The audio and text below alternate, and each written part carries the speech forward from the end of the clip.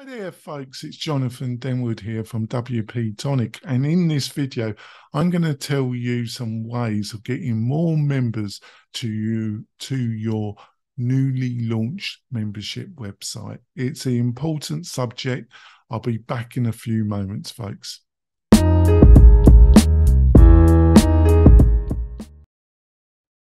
I'm coming back, and in this video I'm going to be trying to give you some advice about how do you get more members after you've done your successful launch of your new membership website. It's an important subject.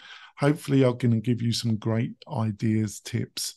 So let's start off with one of the core ways of encouraging more people to join your membership site, apart from the obvious ones of great content and great value. That's to build community. It's a really popular word, but what does it really mean? Well, you've got some great platforms, especially on WordPress. You've got Buddy Boss, which encourages a more community-focused feeling around your membership website through the way it structures itself and allows people to give comments, allows them to feel that they're joining a community. There's various ways you can foster this by utilizing something like Buddy Boss, which just has an active forum, thread messaging, a similar layout to Slack. It does means that you can turn key members that have shown real interest in your course into facilitators that can encourage new members and promote, and they feel more part of a community. You can offer quizzes, special offers to these modifiers. Basically, there's a whole way of fostering community by utilizing a platform like Buddy Boss.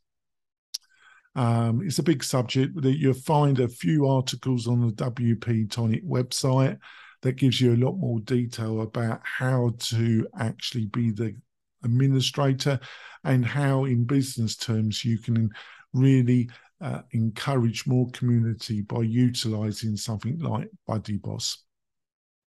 Another way is affiliate and affiliate marketing is a powerful way of getting key influencers in your particular niche. And that's important anyway, finding a niche.